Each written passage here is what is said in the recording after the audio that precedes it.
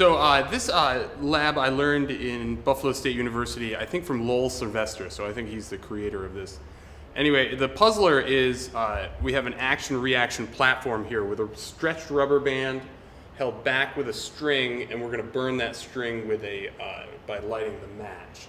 We're going to put the ball in here, and then we're going to do the same thing again and shoot it again, but this time with a metal ball. And so the question is, which one will have more recoil, with the wooden ball or with the metal ball?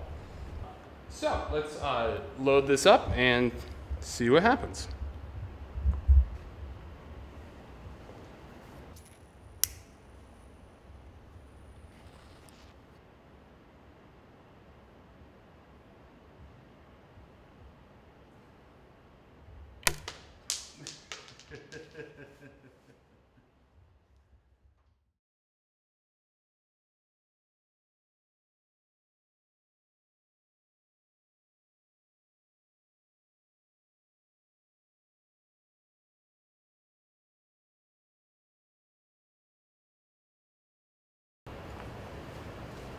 Ready?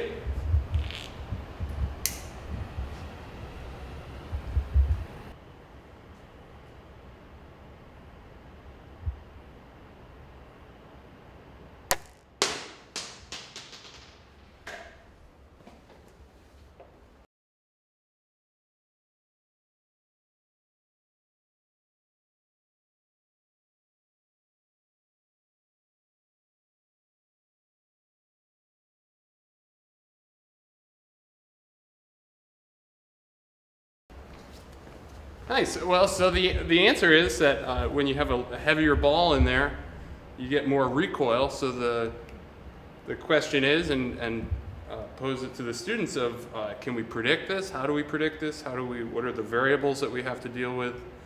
How do we isolate those variables, and how do we understand the problem? So that's for them to do. So we've already tried to do it over here, right? Yes, on the board we have our solution. Yeah, it's not trivial. Not trivial, but you know, we came up with some analogies, like standing on roller skates and pushing against a brick wall, or standing on roller skates and pushing a little kid. It's sort of, you can kind of think about the reaction that would happen to you. So this is just high strength fishing line. It's like a thread. This is some Masonite, just screws and nuts on the bottom side. I just drilled holes for the bolts, and they put a washer in there to reduce the stress on the wood, and a clothespin. So this is pretty basic. Oh, the balls. This one is just a sort of a generic steel ball bearing, and this came from a craft supply store. And I chose these just because they're approximately the same diameter, so that they would shoot in a similar manner. So on the computer, we were able to load the videos in there, and from here we can actually track it.